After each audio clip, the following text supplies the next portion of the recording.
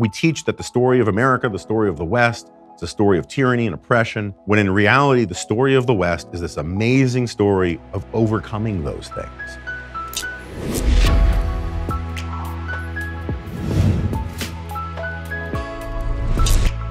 We're here with Jonah Goldberg, and I can't wait to jump into our conversation with Jonah about his brand new book, The Suicide of the West, which is a fantastic read and everybody should buy. But first, I'm going to tell you something else. So we're never going to agree on everything, but I think we can all agree that we can use more sleep. And getting a great night's sleep is easier and more affordable than you think. You don't need a new expensive mattress, sleeping pills. You just need to change your sheets, which is why you should check out Boll & Branch. Everything Boll & Branch makes, the bedding, the blankets, it's all made from pure 100% organic cotton, which means starts out super soft, gets even softer over time. You buy directly from them, so you're essentially paying wholesale prices. Luxury sheets can cost up to $1,000 in the store, but Boll & Branch sheets, those are only a couple of $100. Everybody who tries Boll & Branch sheets loves them. That's why they have thousands of 5-star reviews. It's why we in the Shapiro household use Boll & Branch sheets. We got rid of all of our other sheets. They are that good. And Forbes, Wall Street Journal, Fast Company, everybody's talking about Boll & Branch. Even 3 U.S. presidents, they'll remain unnamed, but they may include a president who cheated on his wife a lot. Sleep on Boll & Branch sheets. Shipping is free, and you can try them for 30 nights. If you don't love them, send them back for a refund, but I doubt that you'll want to send them back. There's no risk. There's no reason not to give them a try. To get you started, right now, my listeners get $50 off your first set of sheets at bollandbranch.com, promo code BENGUEST, because we have a guest. Go to bollandbranch.com today for $50 off your first set of sheets. That's BOLL and branch.com, promo code BENGUEST. Again, bollandbranch.com, promo code BENGUEST. Okay, so welcome to the show, Jonah Goldberg. Yeah. Obviously, you are second in importance to our advertisers, but you are still first in our hearts. I understand that. It was great listening to you at 1.5 speed. It was really kind of interesting. So let's jump into, let's start with your book, and then we'll get to like the everyday politics of Trump and all of that, which is, I'm sure, the rank punditry that everyone will enjoy. But I want to start by talking about your best-selling book. Obviously, you've been on the Times bestseller here for a while. Mm-hmm. And the book itself is an exploration into Enlightenment ideals, why we got here and why we are falling off. So let's start with the easy question. Why are we falling off? This is the one that seems to be the most puzzling to folks. Like you talk in the book about we are falling off, we're falling back into tribalism, that the Enlightenment is a miracle that happens. You call it the miracle in the book. But why do you think people are disowning it? Why aren't we appreciating the stuff around us? Right. So one caveat. I like the Enlightenment. You know, what has 2 thumbs and likes the Enlightenment? This guy, right? But I don't do what Steven Pinker does and just say the Enlightenment was this one thing. I sort of taking a page from Mike Myers and So I Married an Axe Murderer. When it comes to enlightenments, if it's not Scottish, it's crap, okay? So the French Enlightenment is not my bag. I mean, there's some good guys in the French Enlightenment, but it's not my bag. I think one of the reasons why we're falling off is essentially that we teach ingratitude, right? So I close the book with this big call for gratitude because this miracle, which is sort of liberal democratic capitalism, the rule of law, it's not just sort of the Enlightenment or the free market at all. It's what Cuba Gooding Jr. would call in Jerry Maguire, the Quan, right? It's the whole package, right? Rather than be grateful for this unbelievable miracle that pulled us out of the muck of human history, for 250,000, 300,000 years, man's natural environment was grinding poverty, punctuated by an early death, either from some bowel-stewing disease or violence, right? And then once and only once, because of some weird crap that happens in England, we start coming out of it. And to me, that's like the goose that lays the golden egg, right? It's a mystery. We still don't really know why it happened. There are lots of good theories, and I guess we're going to argue about some of them. But at the end of the day, there's no consensus on why it happened. And to me, I think that's a useful thing because as Hayek or Schumpeter would say, capitalism depends on values. It cannot create once lost and cannot restore either. So the trick is to say, here comes this golden goose. It comes into our life. It lifts us out of poverty. It extends our lives. For the first time in human history, the average human being lives on more than $3 a day. If I had a golden goose, I'd build a fence around it. I'd give it good food. I'd take care of it. What can I get you today, Mr. Goose, right? And instead, we have a policy, a cultural policy, a suicidal policy from all the commanding heights of the culture to teach people to be ungrateful, right? The opposite of gratitude is entitlement and resentment. And we teach that the story of America, the story of the West, it's a story of tyranny and oppression and cruelty and bigotry, when in reality, the story of the West is this amazing story of overcoming those things. Every civilization in all of human history since the agricultural revolution had slavery. Slavery is not what defines Western civilization. The fact that we ended it is one of the things that defines Western civilization. So I want to teach about things like slavery, but I want to teach them so we can tell people the good story about how we got rid of it, not that we had it. And instead, what you get from the sort of Howard Zinn crowd, from the identity politics crowd, are these arguments that basically say that it used to be the argument was we're hypocritical, right? That we're not living up to our standards. I'm totally open to that, right? That was the moral grandeur of Martin Luther King's March on Washington speech. He was saying, you guys aren't living up to the best story you tell about yourselves and your ideals. Yeah. Right. No problem with those kinds of indictments. I mean, I might disagree on the specifics, but as a principle, no problem. Now the argument about free speech on campus, about all sorts of once considered sort of ideals about individuality, about merit, those ideals themselves are now being taught as being inherently suspect or oppressive or cruel or bigoted. And that is a suicidal choice. I think there are other things going on. Capitalism. Capitalism doesn't just simply destroy bad customs. It also is relentlessly corrosive to good ones. And so it takes work and upkeep to maintain the family, to maintain institutions, to maintain religious organizations and religious commitments, because the relentless rationalism of the marketplace, unless it is sort of tempered and held at bay by other cultural norms, can have negative consequences as well. So that's what is happening, but why? Why was it that from the 1950s and on, basically, right, especially the United States, has decided that all of these old things need to be put away and right, capitalism needs to be assaulted? Where is that coming from? So there are theories about the Frankfurt School. There are theories about the decline of religion in America. If you had to kind of create a description for what was the mindset that led to this rejection of the golden goose, right, where did that come from? Because the truth is that your book really should be called The Rise of the West, not The Suicide of the West. The vast majority of it is about how we got out of the muck in the first place. That's true. It's really only at the very end you start talking about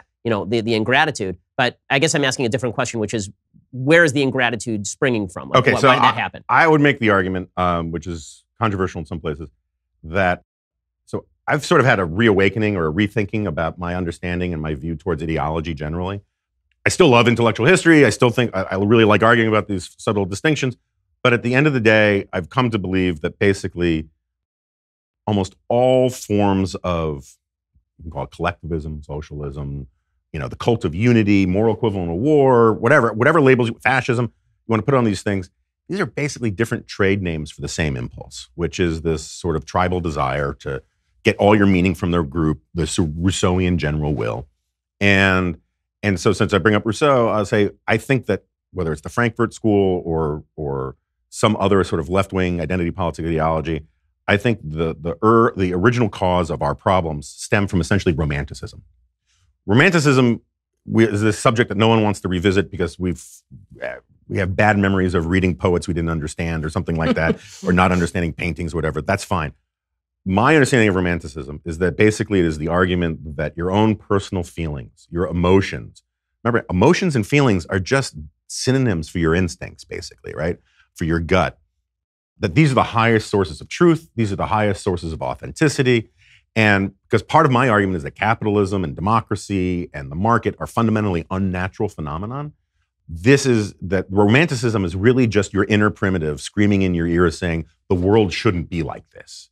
And it takes on different forms in different places. Like Bernie Sanders' voice, presumably. Sometimes it's Bernie Sanders' voice. I mean, it takes on all sorts of fascinating different voices, but it is this whispering thing that says the inner lamp of your own feelings is what should illuminate the world. And we hear so much of this stuff about, from, it's all over pop culture. I mean, animism informs rock and roll, it informs Star Wars movies, it informs all these kinds of things. Where you trust your feelings, Luke, right? It's all this kind of stuff where any notions of external authority, traditional authority are suspect. And that is a story that begins basically with the second the Enlightenment appears, basically there is this counter reaction to it called romanticism. And these two have been at war for all time. They've been at war. It is an inherent tension within Western civilization, within the Enlightenment-based democracies, that is this conflict between self-discipline and self-expression. You can put 1,000 different labels on it. And I think a lot of our problems stem from the fact that in this eternal battle between Locke and Rousseau, Rousseau has been winning for a long time.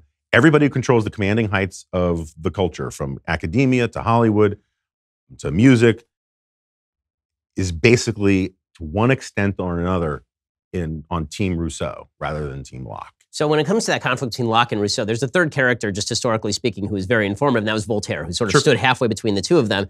And one of the critiques that I have of the sort of binary distinction between Locke and Rousseau is that the French Revolution was, to paint this as a mere division between French Revolution politics and British Enlightenment, misses the fact that the French Revolution considered itself also based on reason. So it wasn't a pure expression of Romanticism alone. Voltaire considered himself the king of reason, essentially. There was a cult of reason in revolutionary France. This is one of my big problems with Steven Pinker's book, is that he goes 450 pages talking about the Enlightenment and never mentions the French Revolution or any of the philosophy. Basically, he does this thing where if it's an Enlightenment philosopher that he doesn't like, it becomes a counter-Enlightenment philosopher. And I guess the question I'm asking is, are you doing some of that with Romanticism? Are we saying everyone I don't like is like Rousseau in this romantic category, or is there some crossover there? Because the truth is that Marx has one foot in rationality and one foot in Romanticism. And it seems like there's a little bit more of blurring of lines than Yeah, so no, that's a great question. I'm glad to finally get a substantive question on this. It's after 3 weeks on the book tour.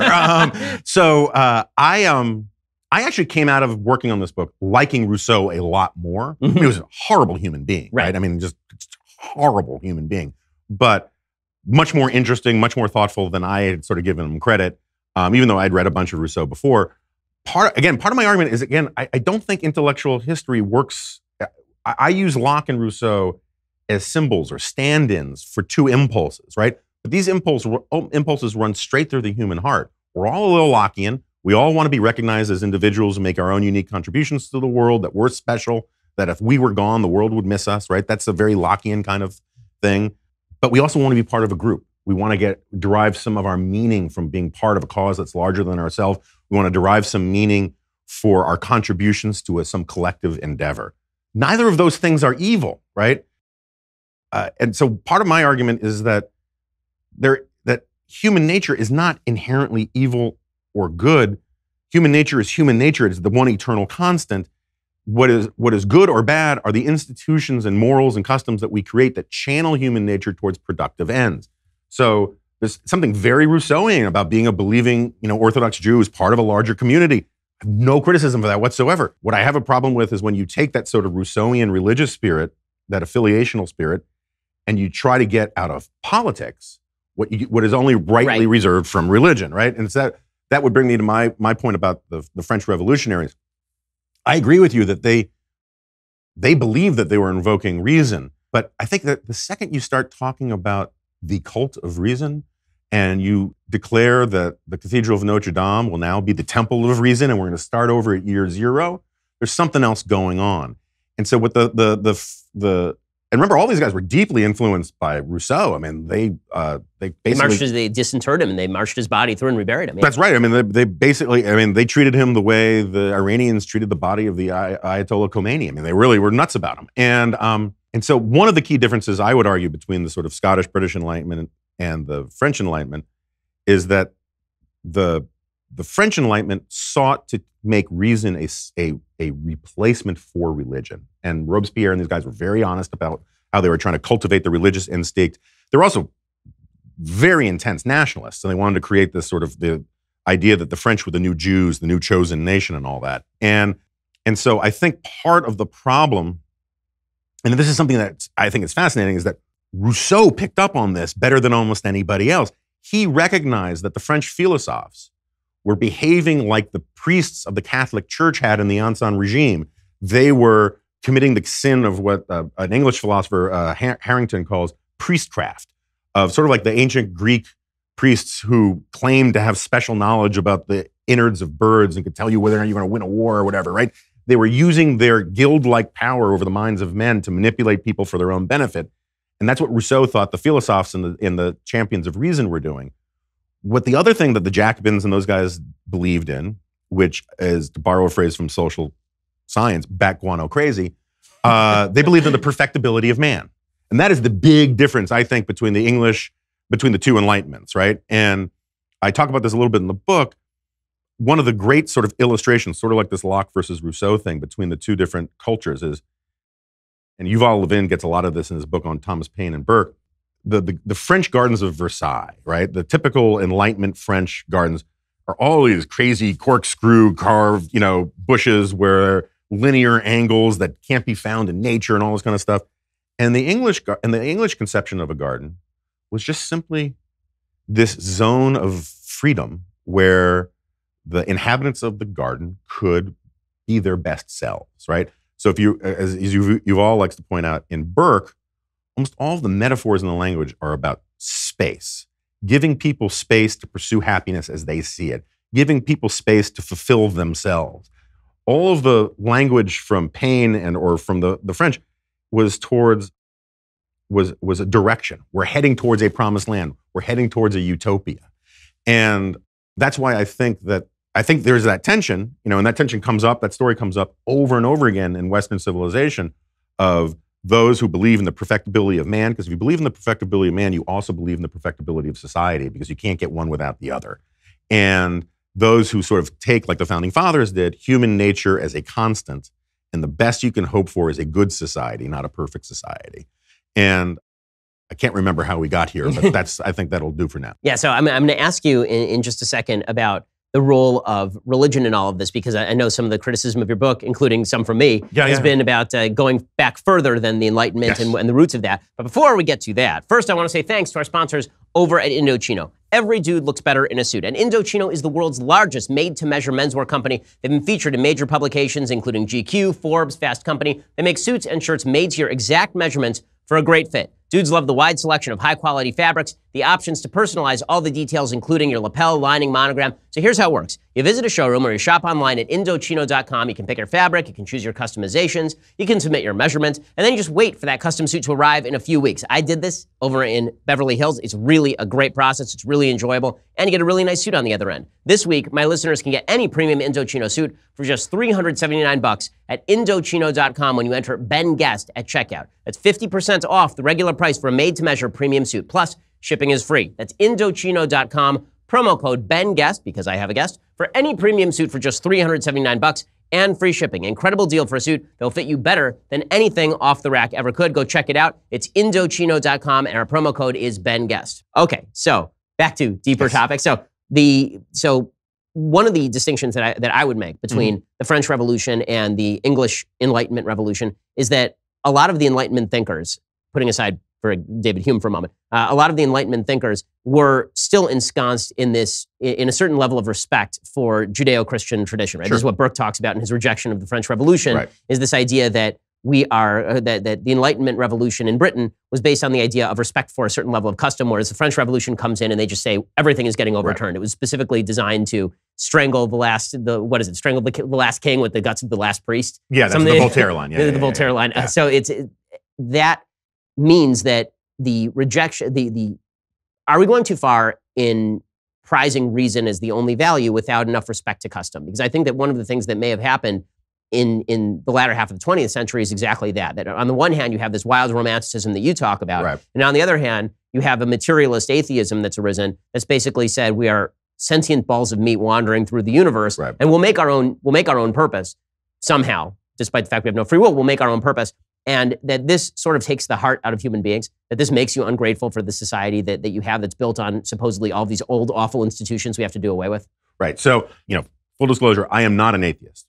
First sentence in the book is there's no God in this book, because what I am trying to do is persuade people who disagree with me. And appealing to God as this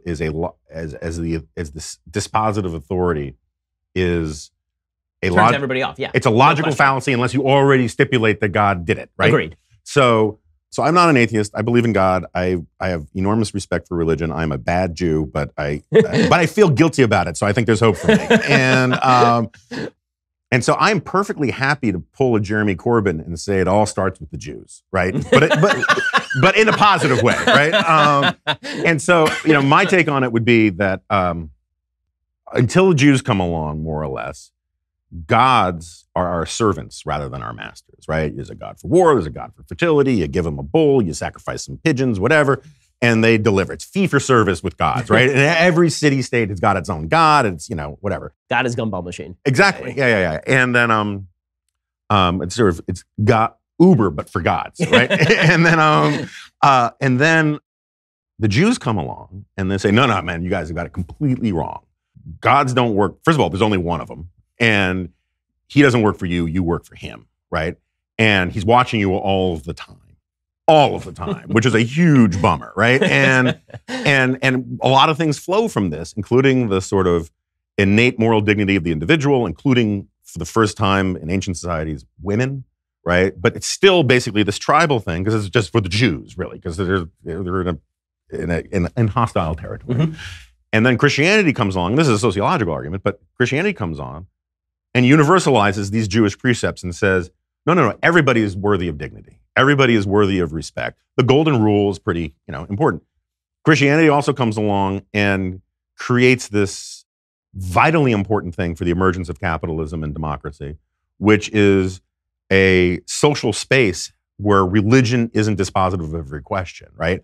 So the Augustinian city of God versus city of man. Right. So it starts with Jesus saying, render unto Caesar what is Caesar's, right? And then you have St. Augustine, and a lot of people don't seem to know that the city of God and city of man aren't places, they're states of mind, right? And so there's some people who are just good Christians, but they're going to live amongst people who aren't. Just simply on almost pragmatic terms, St. Augustine argues, you got to figure out a way for these people to live together without killing each other, because ultimately God is the only person who knows who's saved and who's not, right? And that creates social space. Fast forward to the religious wars of Europe. The Treaty of Westphalia was not no one said, oh, we fought these religious wars for 100 years because we think there's this wonderful principle of religious tolerance. They're like, damn it, we just can't kill all the Huguenots. I guess we're going to have to figure something out. And it's sort of it's tolerance because of martial exhaustion, right? and that's where concepts like free speech come out. The right to be wrong comes out of this social space that's created where no one institution can control everything. So one of the arguments I would make coming at this from a more secular perspective on it is, I entirely agree with you that you can go way too far with the reason stuff. I'm sort of a Hayekian in my bones, which also makes me sort of a Burkean in my bones.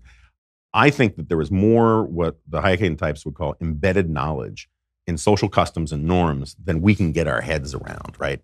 There are, all of the cliches about how, your grandmother was right about everything. Well, your grandmother was right about everything because she inherited this vast amount of trial and error wisdom that had accumulated over centuries or millennia. And you just think about all the embedded knowledge that goes into virtually any cuisine you can eat, right? How many people died from eating this poisonous thing or this undercooked thing or this spoiled that until they figured out how to cook food? You don't see, it's like a price signal. You don't see all of the trial and error that goes into it. You just get the end product. And it's very much like Chesterton's fence. The problem is that we are raising people now that we're raising generations of people, including among intellectuals, I would say almost particularly among intellectuals, who think that just because they can't see the embedded wisdom and the trial and error that went into some custom or norm, there must not be any in it. Man does not live by bread alone. Man is as Will Herberg, one of my favorite intellectuals, would put it, man should probably be called homo religio. We are religious beings. You can make a very strong case that it was an evolutionary adaptation that allowed us to survive, because it breeds altruism and cooperation and all of these kinds of things. Harari makes the case it allows you to expand beyond the 150-person group. That's right, yeah. And I'm open to all those arguments. I'm also open to the transcendent arguments. Mm-hmm. My only point is that I think it's somewhere in Plato, he makes this point that if something is true, it's true for a lot of reasons, mm-hmm. right? The number of 4 is 4 because 1 + 1 + 1 + 1 is 4, but also because 2 + 2 is 4, and all that kind of thing. You can come at it from a lot of different places. And one explanation doesn't invalidate other explanations. So it could all be just God's plan, or it could be evolution, or it could be both. But I certainly think that, a big part of my book is, Hannah Arendt liked to say, every generation, Western civilization is invaded by barbarians. We call them children, right? And that's basically a big chunk of the argument of the book right there, is this idea that you're not born into some abstraction. You're born into an actual family. And your family is what civilizes you. It's what models good behavior. It's what teaches you right from wrong. It's what teaches you how to use a knife and fork. It teaches you all the little stuff and all of the big stuff. And it works on principles that have nothing to do with the market, right? I am literally, and I suspect you are too, you're far closer to a communist in your own family, right? course. Because in your own family, it really is from each according to their ability, each according to their need. Joint bank account, the whole deal. Yeah, you don't charge your kids for food yet, right? You don't charge them rent yet. If they behave. If they behave, right? You know, I give my kid rain or shine when I have to leave town. I handcuff her to the radiator and I give her a bowl of kibble, whether she's been good or bad, because I'm that good a dad, right? And no, but my point is that the values of what Hayek would call the microcosm are not based on contracts and rationality. They're based on deep, powerful notions of solidarity and mutual obligation that are much better expressed and represented by religious concepts, by moral concepts, not by rational concepts. And so a big part of my, so Hayek in The Fatal Conceit talks about the microcosm and the macrocosm. In the microcosm, that's the world of kin, family, friends, where your values of reciprocity trump market notions, right? It's the Gemeinschaft versus the Gesellschaft. And in the macrocosm, that's the world where you deal with strangers. And one of the beautiful things about capitalism is it turns strangers from existential enemies into customers. Right. And so you can't take the values of the microcosm and impose them on the macrocosm without destroying liberty. You cannot take the values of the macrocosm and apply them to the microcosm without destroying the values and moral creating engine that is the family and civil society. And so the whole point is to keep them separate. Keep, sort of like the Reese's peanut butter cup commercial. You got to keep the Gemeinschaft out of the Gesellschaft. and if you can do that, everything works. If you treat your family like it's a business enterprise, you're going to destroy your family. If you treat the extended order of liberty like it's a family, where the president is our father, you're going to destroy liberty. And so you got to keep these things separate. And capitalism is downstream of the value creating engine that is the family. And this is part of my point about why I say all of the stuff that is around us is an accident, right? I mean, one of the most common explanations for where capitalism comes from is Max Weber's Protestant Ethic and the Spirit of Capitalism. I think there's a lot of merit to it, right? But what I always want to point out is even whether it's true or not, and I think the idea that like Protestants invented savings is a little iffy for me, right? Right, and Venice was engaged in a fair bit of commerce for a long time. But even if you take it on its merits or its best face forward, it's still an accident, right? The Calvinists and the Puritans, they didn't say, if you behave this way, you'll get rich. They said, if you behave this way, odds are it's more likely that you might get into heaven. And it turns out that when you change your internal habits of the heart and your morals to things like thrift, delayed gratification, honest dealings, you're actually going to do better in business. But it wasn't the prosperity gospel, right? Mm-hmm. And so the fact is that that capitalism will fail if we don't civilize the barbarians that are born into our family to be citizens in this civilization. And I argue that one of the reasons why we have identity politics and all these other problems that are coming up is precisely because of family breakdown, because civil society is eroding. I mean, people are retreating into their homes to watch politics and stuff as an entertainment rather than they're finding a tribe outside their family. Yeah, and these artificial tribes suck. Again, to borrow from social science. And Facebook is fine for keeping up with your old friends that you met in the real world. It is horrible for actually creating a sense of real community, because virtual community is not community. Yeah, I noticed that on Twitter. That was one of the big lessons I've learned from Twitter. It's not an actual community, guys. It's actually more like a mob. But let's talk about tribalism for a second, because there's been this rich debate. You and I are actually on one side of the debate, and I know that Rich Lowry and some others have been on the other side of the debate, the nationalism versus patriotism debate. Yeah. And I want to delve into that in just a second. But first, I want to say thanks to our sponsors over at Man Crate. So here is the problem with Father's Day. Dad is not going to tell you what to get him. Truth is, he doesn't know what he wants. But this Father's Day, you can give him a gift he is guaranteed to love with Man Crates. These are hand-picked, packaged gifts for every type of dad. They have the knife-making kit for the hands-on dad, the axe murderer, or the whiskey appreciation crate for fathers who like the finer things. Most gifts ship in a sealed wooden crate with a crowbar, so he actually gets to pry open the Man Crate with his own manly hands in front of everyone. When's the last time you gave your dad a gift he needed a crowbar to open? Probably never. But with Man Crates, you can, and it's awesome. You're giving your dad more than a gift. You're giving him a gift experience unlike any other. I have gotten one from people at the office I was very grateful for. It was poker chips. It came out like an ammo can. It's really awesome. Plus, every Man Crate comes with a 100% satisfaction guarantee. Get your special Father's Day discount today at mancrates.com/BenGuest, because I have a guest. This is a limited time offer only for Father's Day. Go there today. It's mancrates.com/BenGuest. One time, mancrates.com/ Ben Guest. Check it out. Okay, so. You know, if you studied ancient Greek, you would know that the correct pronunciation of that is Mancrates. But anyway. Well, I'll have to let the advertisers know that they've been messing it up all these years. So the nationalism versus patriotism debate gets to some of the aspects of tribalism that we've talked about, because there is, I think it's fair to say, good tribalism is in the tribalism of ideas, and then there is bad tribalism as in the tribalism of race or the tribalism of class, things that you can't change about yourself that you are born into. This would be bad tribalism. And tribalism of ideas, where you are part of a group because you identify as part of this group, this would be a tribalism that is less likely to be a problem. Recently, I read a book by, it's about going to come out in September actually, by Yoram Hazony over at the Herzl Institute. And he's a very big proponent of nationalism. And the reason that he's a proponent of nationalism and not just patriotism is he says that there are these set of customs and histories that play into the creation of the tribe, and to simply kind of intellectualize tribalism to, well, I agree with you on this list of propositions, therefore we are now part of the same tribe, ignores the fact that people have a natural inclination to identify with people who have a similar history, a similar culture, a similar language. What do you make of that argument? Is there any way to bridge that particular gap? So my standard analogy about all this is that, you know, every poison is determined by the dose, right? And so nationalism is a little bit like salt. A pinch brings the meal together. It combines all the flavors well. It brings out the flavors. It really sells the dish. A little too much, it ruins the dish. Way too much, it's literally toxic. And so I'm with Roger Scruton. I haven't read this. You know, I don't have the connections you do, so I haven't gotten the bootleg copy of this book yet. But I have absolutely no problem with the arguments from people like my colleague Rich Lowry or from Roger Scruton that a little nationalism is essential. You need some sort of sense of social solidarity and cultural affiliation that binds you together.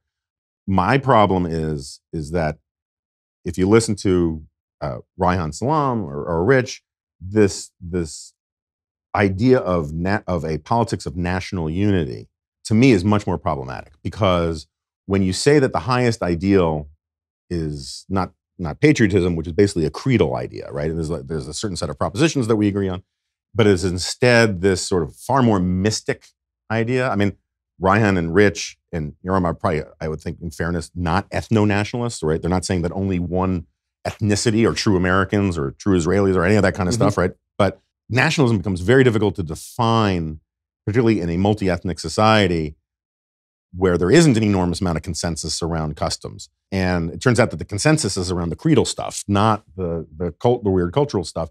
And so manufacturing this sort of this concept of nationalism, I think, very quickly becomes exclusionary to a lot of people. It will certainly be seen as exclusionary by a lot of people. But what concerns me more is getting back to this microcosm versus macrocosm stuff. The government in Washington, or the central government, is the only institution that has any claim of speaking for the whole nation. And so almost invariably, when political parties who have control of government take up the mantle of nationalism, it becomes either socialism or some other form of statism. And it's weird, there's this vestigial thing from Marxism that still teaches people that socialism and nationalism are opposites, which is a fight that the Trotskyites lost in the Soviet Union in about 1926. They're not opposites. They're far more often the same thing.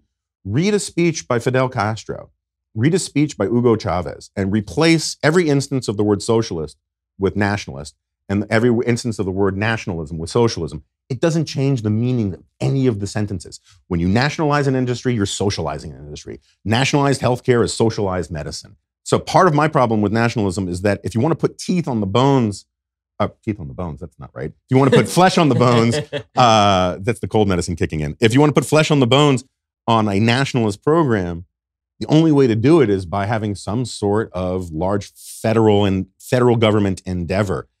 So that's part of my problem with it. I also, it's also just worth pointing out that people think that nationalism is this ancient thing. It's also a product of Romanticism. It first comes out more or less in Germany as a response to the imposition, first by the French Revolutionary Army and then by the Napoleonic Army, of the Enlightenment, which was seen as a foreign French import. And so these guys like Johann Fichte and Johann Herder create these mythical notions of German national identity as a response to all that. And so ethno-nationalism is a fairly modern concept. There have always been countries, but this idea of nationalism is a fairly recent thing, and it is, in its origins, inseparable from ethno-nationalism. I think now you have you can have a civic nationalism. Actually, Rousseau is very good on civic national. Well, he also wants a totalitarian state with the general will, but one thing at a time, and so it just makes me nervous. I think the founding, I very much want to flip the pyramid.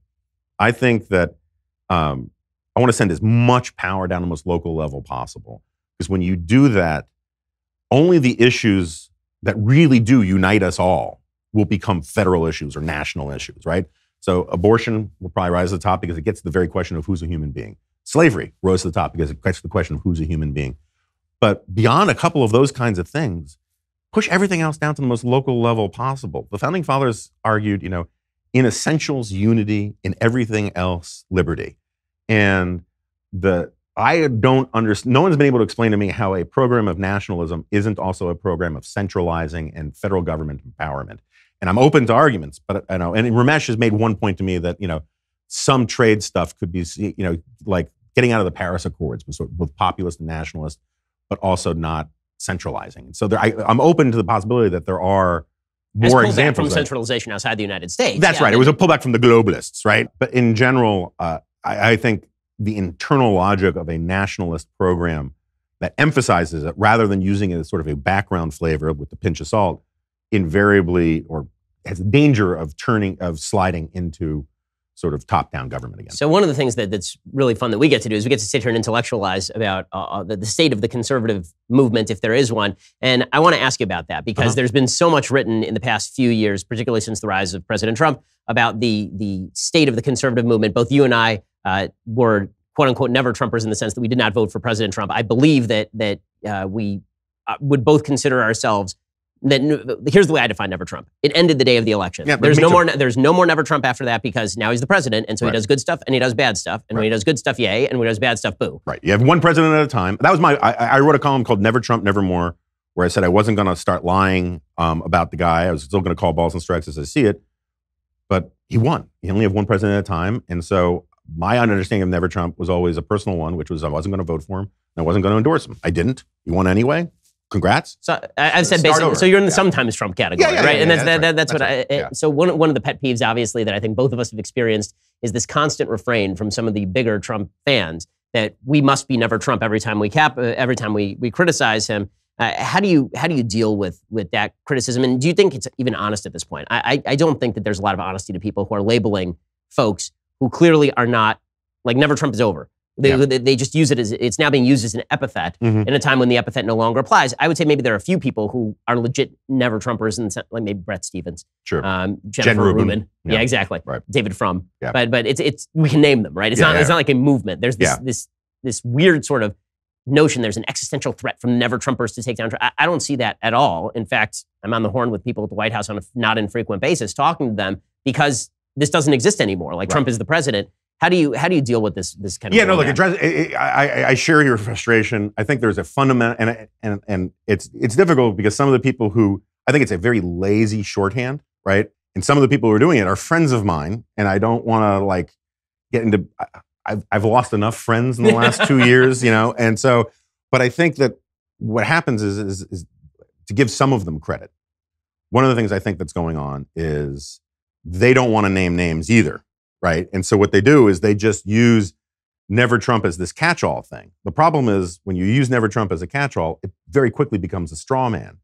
And so people like you and me, you read what they say and you're like, well, wait, are they accusing me of this BS? And it's like, well, I haven't done this. But since they're not naming names, and since so many, people on Twitter and elsewhere just sort of refer to me or you or anybody who's ever criticized Trump as Never Trump, they leave it sufficiently ambiguous that you feel like maybe they're taking a shot at you when maybe they don't have you in mind, right? Maybe they do have Jen Rubin in mind. And so I think in a lot of ways, it's a lot like the way neocon started to get used in the first part of the Bush administration, where it distorted more than it revealed, right? Yeah, it turned into you're either Jew or Iraq War supporter. Right. The new definition, or both. Bagel snarfing warmonger. Yeah, exactly.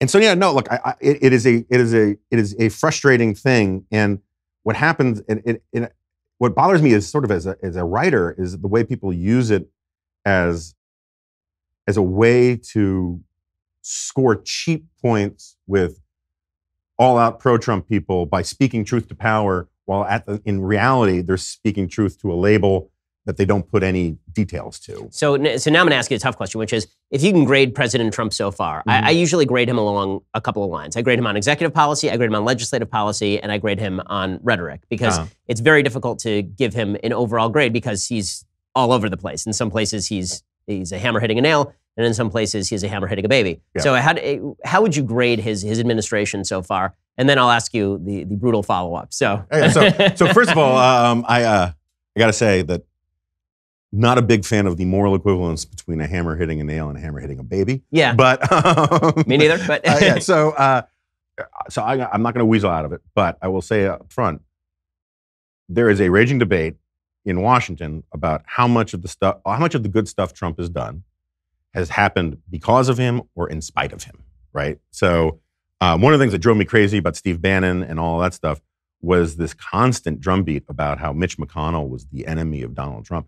Mitch McConnell has been the single greatest guarantor of Trump's legacy among conservatives. He's the guy who's gotten all of these federal judges across the finish line. And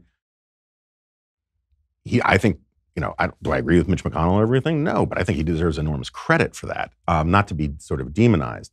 And so a lot of the stuff, like the stuff that goes on with the EPA, the regulatory stuff, the FCC stuff, the FDA stuff, I think is great. I think that basically what Donald Trump has done is basically says, do all the good stuff, and then he just doesn't pay attention.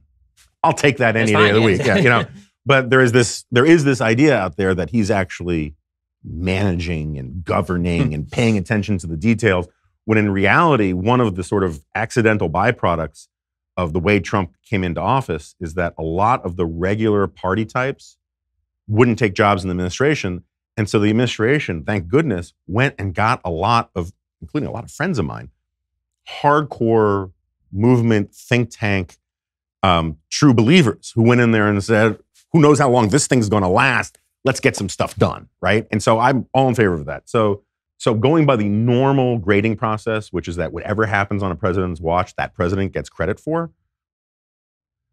On the domestic regulatory stuff, I give him, somewhere between a B+ and an A-.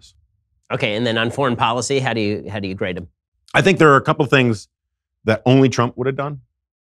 Very few, but there are a few that are important, right? I mean, maybe Ted Cruz would have moved the embassy to Jerusalem. Maybe, but almost none of the other guys would have, right? So the Jerusalem move, pulling out of Paris, which I think was not the big deal people make it out to be, but symbolically was a big deal.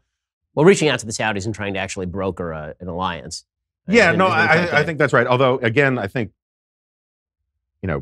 it may be more of a byproduct of Obama's horrible policy. A lot of Trump's victories are the product of Obama's failures, right? And Obama so messed up the game board that he created these awesome opportunities for Trump to just sort of snap up. So on the foreign policy stuff, again, with the caveat that I don't think all that much of it is as intentional as some of his biggest fans do. Still, a B+, A-. Okay, so then here's the brutal follow-up. So I'll ask you the brutal follow-up in 1 second. But first, I'm gonna have to pitch some life insurance. So our friends over at Policy Genius make sure that you are covered in case you die. Now, you're not thinking you're gonna die. I know. You're sitting there and you're thinking, listen, I'm just listening to this podcast. Why are you bothering me about death? Well, tough badoogies, folks. You're gonna die. And that means that one day, your family will be left bereft if you did not actually go out and get life insurance. Almost 100% of people think buying life insurance is a pain in the neck, however, and they are largely right, which is why Policy Genius exists. It's the easy way to ensure you can compare life insurance online. In just 5 minutes, you can compare quotes from the top insurers to find the best policy for you. Policy Genius has helped over 4 million people shop for insurance and placed over $20 billion in coverage. They don't just make life insurance easy, they also compare disability insurance and renter's insurance and health insurance. If you care about it, they can cover it. So, if you've been thinking about getting life insurance, go to policygenius.com. It's the easy way to compare the top insurers and find the best policy for you. You'll be saving time and money and hassle, and it's free. Check out Policy Genius. Don't leave your family without money. If you plot, make sure that they're protected. Life insurance does not need to be a pain in the neck. Go and do it, policygenius.com. Okay, so here is the brutal follow-up. The election is today. Do you vote for President Trump? Who's he running against? Joe Biden. Still probably not. But I don't vote for Joe Biden either. I live in Washington, D.C. I truly couldn't give a really rat's interesting. So why? So why? What's the downside to voting for President Trump? Because I would basically say at this point, here was my view going into the election. And again, neither of us voted for President Trump. We're talking about we're having some weird 2018 special election, right? Right, exactly. It's a weird 2018 special election. Nothing has changed between now and 2020. Okay. He's gone into a basement. Right. Life has frozen. I did say if I lived in Ohio in 2016, I would have voted for Hillary Clinton. I would have voted for. I wouldn't have voted for Hillary Clinton. I probably would have voted for Trump. Right. So the things that I was worried about with President Trump were threefold. I was worried that he was going to soul suck the party, which seems to have happened somewhat among elected officials, but does not seem to have happened among the intelligentsia or even the people who are necessarily conservative voters. Certainly not conservative young voters who are people who I deal with on a frequent basis. I was worried that he was going to that he was going to pursue policies that were not conservative because he'd been all over the place, obviously. And then he's now governed as a pretty deeply conservative president, even if he doesn't believe a lot of this stuff. And then there was my third worry, which is still my worry, which is that he would toxify the Republican Party brand for so long that it would actually do serious damage down the line for young people. My only alleviating concern there is that the damage may have already been done. So if the damage is already done, then are you really making the damage any worse if he's president for 8 years instead of 4 years? Yeah. So with that said, if the election were held today against Joe Biden, I wouldn't have much of a problem pulling the lever for him, even though I live in California, my vote doesn't matter. So what exactly is the biggest holdup for you? And I don't mean it to be a gotcha. Yeah, no, I get it. And I reserve the right to change my answer later. First of all, big part of my argument in my book is about the importance of rhetoric, right? That basically this miracle that happens basically happened because the way we talk about ourselves, to ourselves, about ourselves, changed profoundly. And I think as a matter of statesmanship and rhetoric, the way Donald Trump talks about this country, the way Donald Trump talks about politics, the way Donald Trump talks about his opposition, I think is more damaging, both as a sort of just rank punditry brand question, but I also think it is damaging to our sort of political health in the long run. I also, I am not convinced yet, by any stretch of the imagination, that the Trump presidency ends well. My position has been from the beginning that, character is destiny. And I don't know that, and I think that at the end of the day, the fundamental thing about Donald Trump is he's a person of bad character. And if someone could come up with a definition of good character that was plausible, that Donald Trump could clear, I would love to hear it. I have not heard it yet.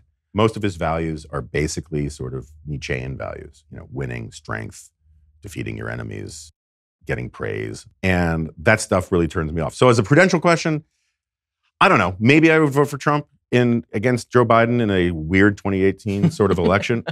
But my stance towards Trump wouldn't change appreciably anyway as it is. I mean, this is... Right, that I agree with, obviously. Yeah. Is your critique of Trump, like the voting question is one that we just have to get off the table because so many people boil down your view to would you vote for him or not, which is exactly what happened in 2016, right? Yeah. It didn't matter. People stopped looking at the criticism and whether it was valid or not. It just turned into you were either a member of the tribe or you were not a member of the tribe. But see, this is part of my problem with what's going on, and it sort of gets to your never Trumper question from before. I keep trying to make this point that Trumpism should not be looked at as a ideological phenomenon. It is a psychological phenomenon. And both in terms of Trump's own brain, which, he admits he's a guy who works on instinct. He wants to be flexible. He doesn't really care about conservative stuff. His support for conservative judges is entirely transactional. Thank God. He basically, someone... Does not look like a gift horse in the mouth there. Yeah. Yes. Thank God. Someone told him, you just got to give the Federalist Society and Leonard Leo carte blanche to come up with names and we'll love you for it. Great. That's fine. But this is the same guy who wanted to put his sister on the Supreme Court. And so what bothers me about the way the discourse works with Trump is that, for instance, anytime I ever praise Trump, it just disappears like without a ripple, right? No one cares. No one, no always Trump types say, good for you, Jonah, or anything like that.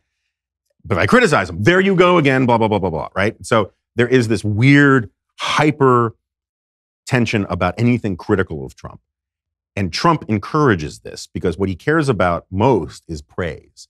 And so the best example of this, back when Bannon was still in office, because of the White House dress code, you could only have 3 layers of clothing. And he was talking about primarying Mitch McConnell and all the establishment people, all this kind of stuff, because they weren't supporting the Trump agenda. Basically pelted Jeff Flake and Corker from public life, right? And tried to do the same thing with Sass. And wanted to do it with McConnell. Well, McConnell voted with Trump's agenda in the Senate like 98%. He was Trump's agenda in the Senate. Corker was like 90%. Flake was like 88%. But what offended people about those guys wasn't their support, their lack of support for public policy agenda, because there wasn't a lack of support. It was that every now and then when Trump said something bad or worthy of criticism, they said something. And that drove his supporters crazy, who only want to hear praise for him.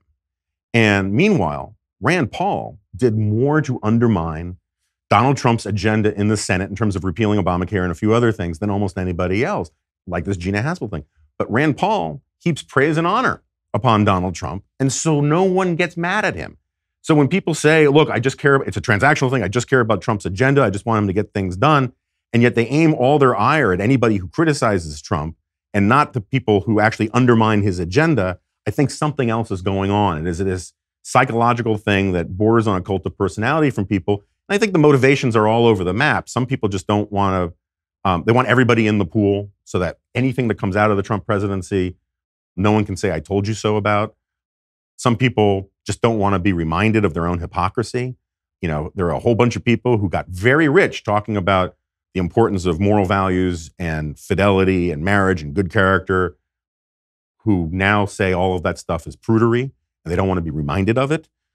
I get the psychological phenomenon. I just haven't seen a lot of evidence that this is really about a policy agenda or anything like that. So one of the things that I think has happened here is there's been a conflation between anti-left and conservative. People have decided these are both the same thing. Rush Limbaugh, is the granddaddy of so many of us in the conservative movement who grew up, for me, I grew up listening to Rush.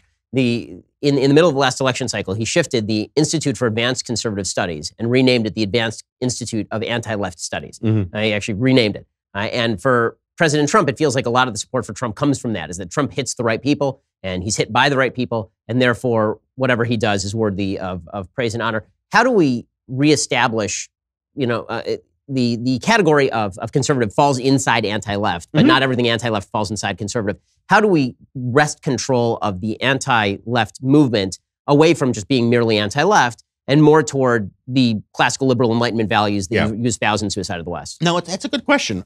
Irving Kristol used to have a similar distinction. He used to say that, that he was anti-left, not anti-state.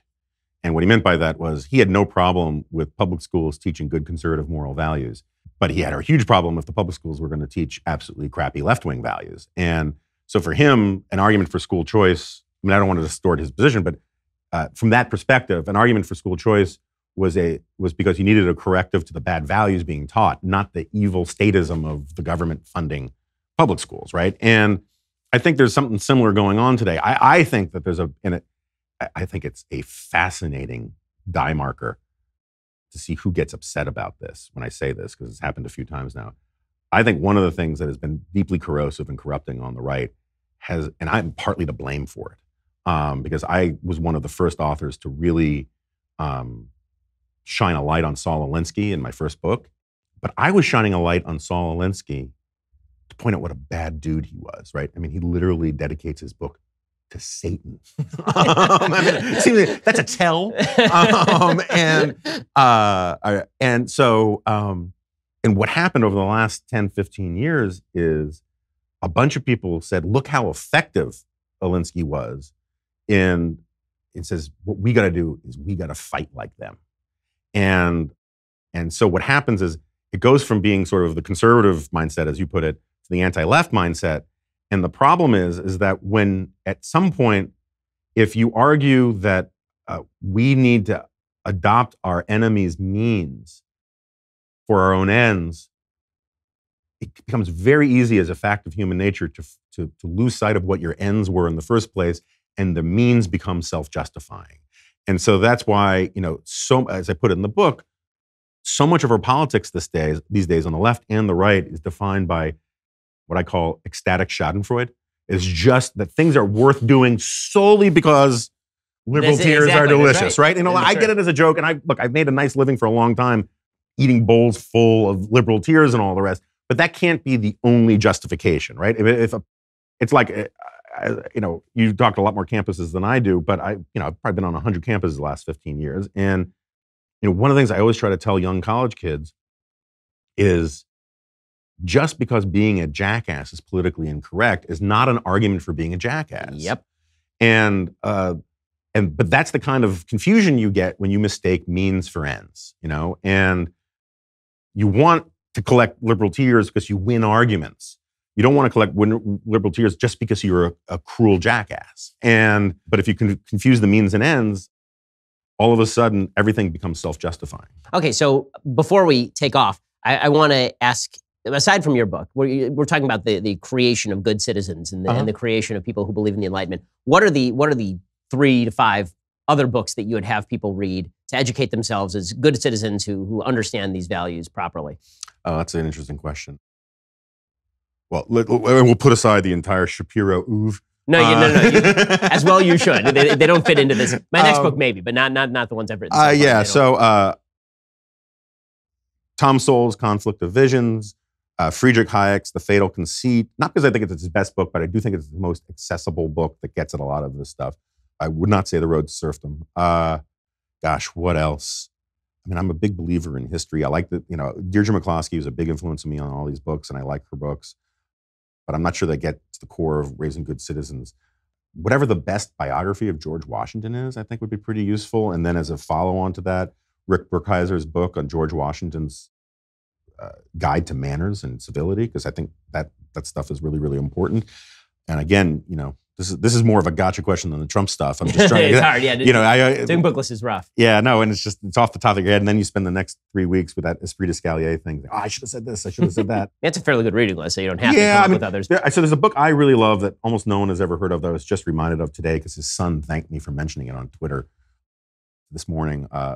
Arthur Ekirk, called The Decline of American Liberalism. It's pretty largely forgotten, but it's a great history about how charting sort of how liberalism went from meaning classical liberalism in America to meaning sort of collectivism. And I think it's a kind of a useful thing, and it's pretty digestible. But I reserve the right to come up with a whole new list of books when I think about it. Well, good news is you're on Twitter, so we can definitely find it there, and you'll tweet it out when you think of it. Okay, last question for you. So for that's for the people who listen to the show, probably people who are 14 and up. But you're a parent, obviously. How do you bring up your kids to appreciate these values? Like, how do you actually convey these values to small kids? So when I grew up, a lot of it was religiously based. It was the idea of responsibility, and you are responsible for your own actions, and values and have consequences. But what measures would you take, and do you take, in raising your own kids to believe in this sort of thing? So this is a tough one for me because I'm fully cognizant of my own shortfalls and my own hypocrisy on some of these things. And I think any parent. One piece of advice I would give for parents, all parents, is hypocrisy is useful for illuminating some of your shortcomings or some of your ideals and how you're failing to live up to them.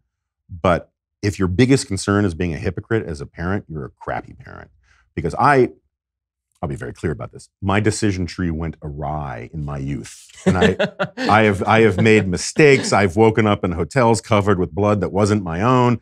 There are all sorts of things that I would not that I have no problem whatsoever being a hypocrite about and saying, don't do as I did, do as I say, right? Because part of being a parent is learning some lessons about your life and trying to Part of building a civilization is doing this. We just did what we kept doing. We'd be back in the Stone Age. That's right. Embedded knowledge is a hugely important thing, right? Trial and error is a hugely important thing.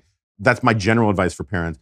Towards the end of the book, as we were talking about before this, God kind of sneaks back in the book. And I think that whatever your views on organized religion are or what denomination or faith you are, there is something truly wonderful and important that comes with the concept of being God-fearing, in the sense that if you truly believe that God is watching you, right? It's a sort of a Hallmark card thing, but it's, good character is what you do when no one else is watching. And if you have it in your mind that, God is watching what you're doing even when other people aren't, I think that is a great gut check for kids. It's something I teach my daughter, to act as if, somebody up there is watching what you're doing, and as our people would say, the rest is commentary. But also, just as a note, the importance of understanding that, conservatism rightly understood and liberalism rightly understood should see politics as a very small slice of your life. And so one of the things I struggle with is, my kid comes home. I'm sure this happens with you, or it's going out. Your kids are younger than my kid, but comes home with some really dumb crap, about, And so like one day, my daughter came back having just covered Woodrow Wilson, and to your house, yeah, perfect. Yeah, no, it was like not like you wrote an entire book about how the guy's kind of a fascist. I started to turn green, and the buttons start popping off my. It was like, and I try not to sort of make my politics her burden at school, but at the same, so I one of the things I just try to do to her is say, hey, look, this defines my career, my life, but it's the important stuff is stuff we do as a family, stuff we do with the dogs, stuff, that kind of stuff.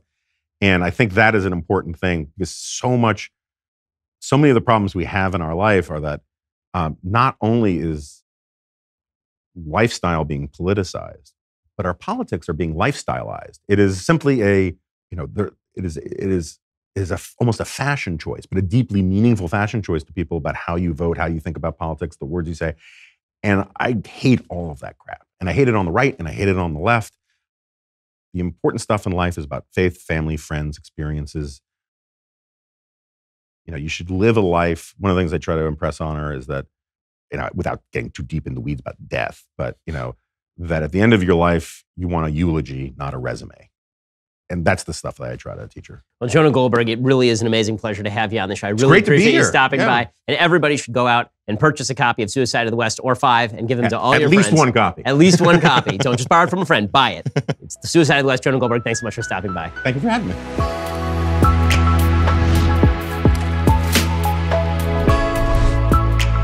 The Ben Shapiro Show's Sunday special is produced by Jonathan Hay, executive producer Jeremy Boring, associate producers Mathis Glover and Austin Stevens, edited by Alex Zingaro. Audio is mixed by Mike Coromina. Hair and makeup is by Jesua Alvera. Title credits by Cynthia Angulo. The Ben Shapiro Show's Sunday special is a Daily Wire Forward Publishing production. Copyright Forward Publishing 2018.